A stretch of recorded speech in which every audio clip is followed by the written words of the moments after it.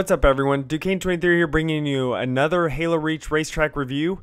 This racetrack is called Airfield SX by KSI Solo 13 and JerW13.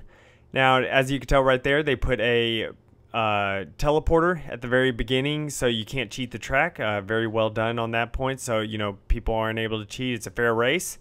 And every single one of these jumps, they work perfectly smooth as long as you're going the full speed. You know, it's a typical SX track. You got to be going full speed in order to hit all the jumps, and they do a great job of making this track like really fun to race on.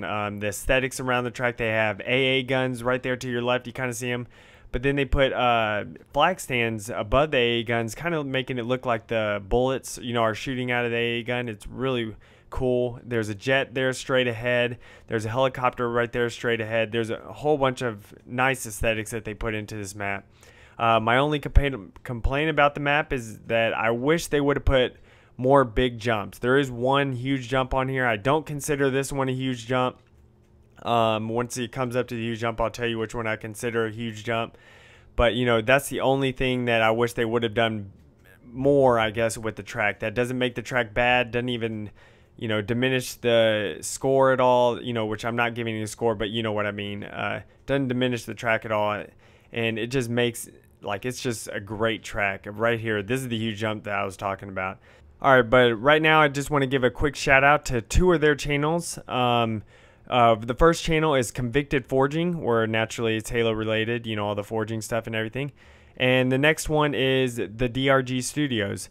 I'll put a link in the description for both of those channels. Be sure to check those out.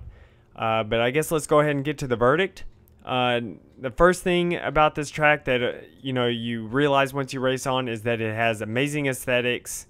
You know, everything looks amazing, like it's all perfect, and it's a really fun track, you know, and it has all perfect jumps, of course, as long as you're going the full speed.